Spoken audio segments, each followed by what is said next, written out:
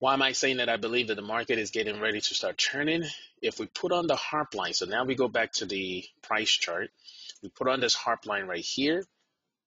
I don't know if anybody's seen it now. This is on the weekly time frame, by the way. And if you've heard me say this before, and I'll say it again, the whole idea of this harp line is because we understand that the market moves in a channel, right, up and down. So part of what this harp line is trying to do is trying to contain things in a channel, so that that way we know when we hit bottom and when we hit top, when we hit bottom, when we hit top.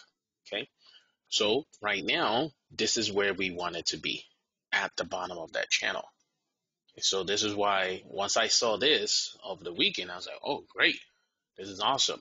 Then, granted, this is a weekly chart, so it could still take a week or two. But this is why I'm saying there's beginning to be more evidence that, things could start looking like it's turning around.